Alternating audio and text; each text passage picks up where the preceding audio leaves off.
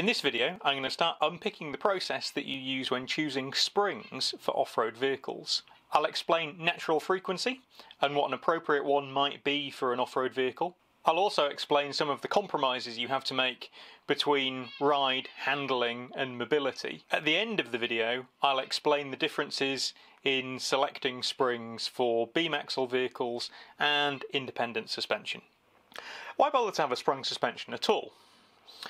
There are two jobs that having a sprung suspension do for you.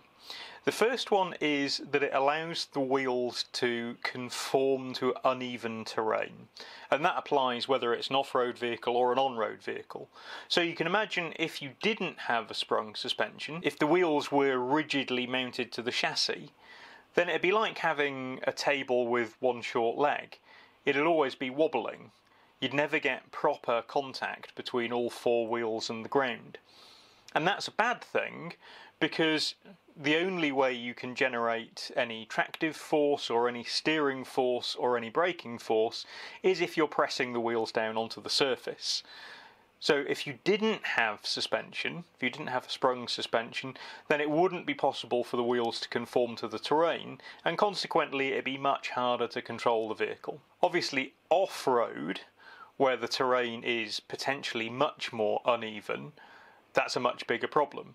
You want the wheels to be able to reach the surface. You want the wheels to be able to distribute the vertical force of the vehicle evenly across all of its wheels.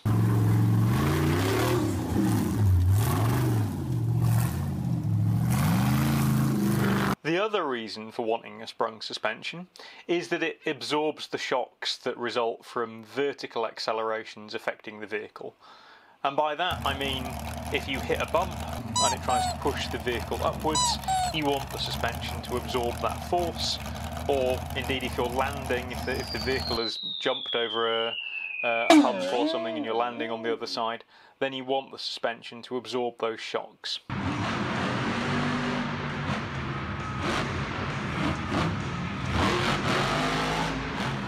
The ideal suspension would completely isolate the body from the form of the surface. So the body would carry on completely flat, completely smooth, and the wheels would be going up and down to conform to whatever shape the surface happened to be. Now, it isn't really possible to do that unless you use an active suspension. Active suspensions are a bit niche. Lots of people have tried them over the years, but the power requirements for them off-road really make them prohibitive. Like so many aspects of off-road vehicle design, suspension design is a compromise. So on the one hand, it would be really nice to have a very soft, very long travel suspension, because that will give you the best ride in terms of the vertical accelerations that you'll experience as you're driving along, and it will also give you the best conformity to terrain, the best axle articulation. But if you have very soft, very long travel suspension, you'll have fairly poor handling and vehicle stability.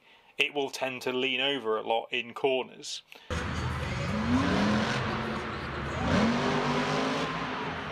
Now, that might be an acceptable compromise. It depends very much on the application for your vehicle. The other thing to consider, of course, is that if you do have very soft, very long travel suspension, if you vary the load in the vehicle significantly, then a very soft suspension will mean that the vehicle will tend to pitch up or down as you load it up. So you have to decide what compromise you're prepared to accept. If all of the vehicle's wheels are driven, so 4x4, 6x6, whatever, then we would like each of the wheels to carry an equal proportion of the weight of the vehicle, and we would like the weight being carried to remain constant. So as the vehicle drives over lumps and bumps in the terrain, we would like the load on those wheels to vary as little as possible. Now, if the wheels were fixed rigidly to the chassis, as you got to a bump, the wheel that encountered the bump would climb up the bump. The wheel on the other side of the chassis would tend to leave the surface. Now, this is a fairly extreme example, but what's happening, we've got lots of load being transferred from the wheel that's on the flat to the wheel that's encountering the bump. I mentioned in a previous video friction circle theory that says the amount of traction or steering force that a wheel is able to develop doesn't vary in a linear way depending on the vertical load that it's accepting. So what that means is, in this case where we've got a wheel going up onto a bump, the overall amount of traction that the vehicle has available has reduced. You might think that because all of the weight of the vehicle is still going down to the ground, then the amount of traction available won't have changed. But in reality, actually the amount of traction available will vary depending on the weight distribution of the vehicle. So if I've got a very soft suspension on my vehicle, then actually I can keep all four wheels in contact with the ground, and as one of them encounters a bump, actually the amount of force, or the amount of additional force it has to accept, is actually quite small. So having a soft suspension gives us better traction because the distribution of weight between the wheels remains more constant, remains more equal. So why not just have a metre of wheel travel and really soft springs, because that sounds ideal? The answer really is, first of all, in order to use all of that metre of wheel travel, you need to have a metre of ground clearance, otherwise the chassis is just going to hit the ground. And also, you need a metre of wheel space. You need somewhere for the wheels to go when they travel. So to make a practical vehicle, we need some compromise between the amount of wheel travel we'd like, the amount of wheel space and ground clearance we have available, and how stiff we want our suspension to be, how stiff we want the springs to be. We also need to consider the handling of the vehicle. So if you've got extremely soft springs, you're going to have a vehicle that will wallow about all over the place, and certainly at speed will be very difficult to control. So, telling you to go and buy some springs that are as soft as possible and as stiff as necessary all sounds great in principle, but not very much use to you in practice. So you need some numbers. Fortunately, there is a universal language we can use when talking about suspension behaviour, and that is natural frequency. Any mass that is suspended on a spring will have a natural frequency. That's the frequency at which it naturally wants to bounce up and down. And that frequency is predictable and repeatable. Now, the reason this is important is that the vehicle you're designing or building could be anything from a mountain bike to, I don't know, an 80-ton loader. But actually, the same principle applies to all of those vehicles. Typically, off-road vehicles have a natural frequency that is somewhere between 0.6 and about perhaps 1.5, 1.6 hertz, with about 1.3 being typical. 0.6 is really quite soft. I've put a link to a paper down in the description which goes into a bit more detail about choosing natural frequencies for off-road vehicles and the nature of the compromise that you have to make between ride comfort and handling when you're choosing a natural frequency. Just to illustrate the range of natural frequencies, road cars are typically somewhere between 1 and maybe 2 hertz. 2 hertz is really very stiff and is getting up towards circuit race car type levels of natural frequency. So touring cars are typically 2 hertz or a little bit more. And then something like a Formula 1 car would be between maybe 3 and 5 hertz. So you can see that we've got a fairly narrow range at which we'd like our suspension to work. So for off-road vehicles, we want to be somewhere about 1.3 hertz. Okay, so we need to do some maths. The natural frequency, or the target frequency for our suspension, is equal to the root of the spring rate divided by the mass of the vehicle. This also works a corner at a time, if you like, so you can work out the rate for a single spring on one corner as opposed to the whole spring rate for the whole vehicle. But we'll go for the whole vehicle to begin with. So at the moment, our equation has that target frequency as the subject. And we've chosen that target frequency to be, in this instance, 1.3 hertz. We don't know the spring rate, but we do know the mass of the vehicle. We'll work with a mass of 2,000 kilograms. So we need to rearrange that equation. Our equation has a square root in it. So step 1 is to square both sides of the equation. So if I square the left-hand side of the equation, I can do that by just adding the little square sign.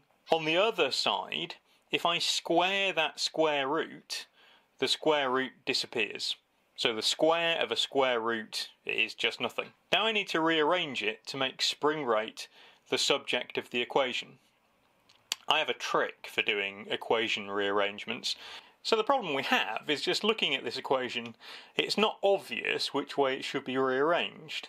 But if we use some numbers instead, then it's fairly obvious which way around things should go.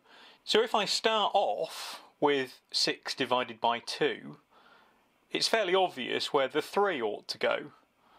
So I can rearrange my little equation, and if I want to make 6 the subject of that equation, then it's fairly obvious that that is going to be 3 times 2. It's very unlikely ever to be 3 divided by 2. So if I substitute those numbers into my equation, I can rearrange the numbers, and as long as the variables follow where the numbers go, I end up with the correct rearrangement of my equation, which in this case is spring rate is equal to the target frequency squared multiplied by the mass. And now we can put the real numbers in and work out what our spring rate needs to be. So our target frequency is 1.3 Hertz. That's 1.3 oscillations per second. We need to convert that into radians per second for our formula to work. So 1 Hertz is 6.28 radians per second. That's 2 pi radians.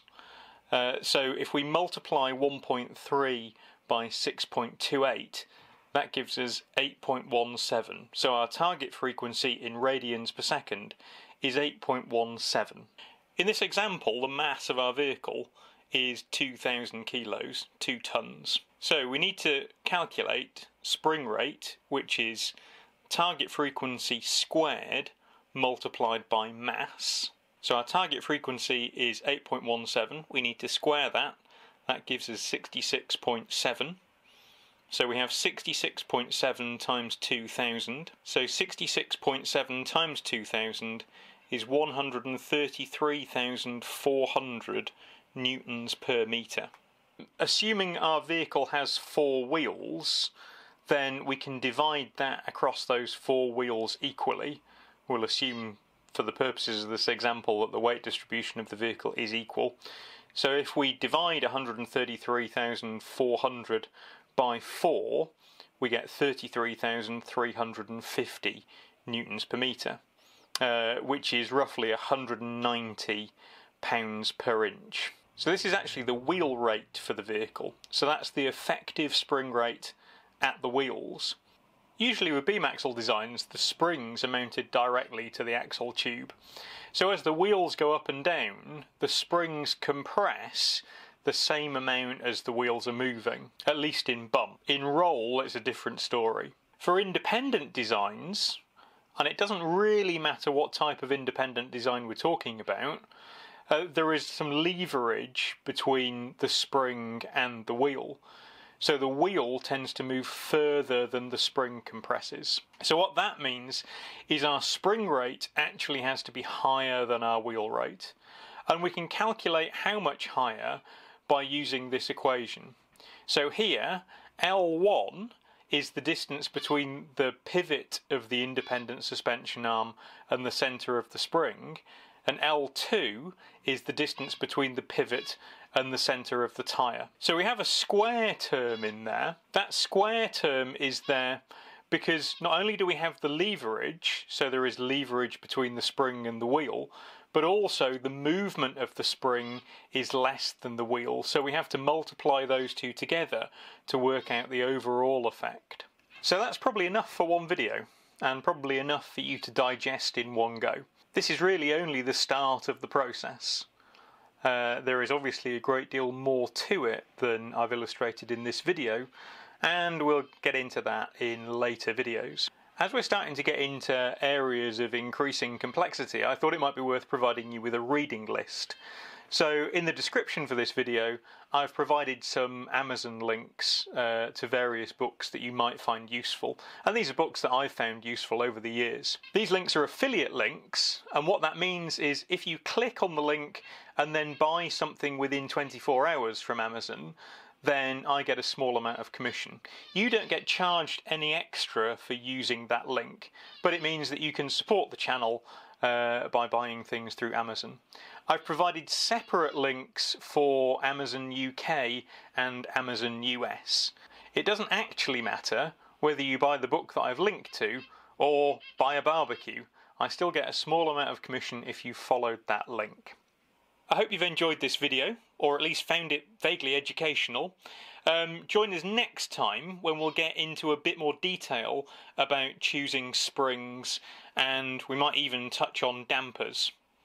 So, don't forget to like and subscribe, and we'll see you next time. Thanks for watching.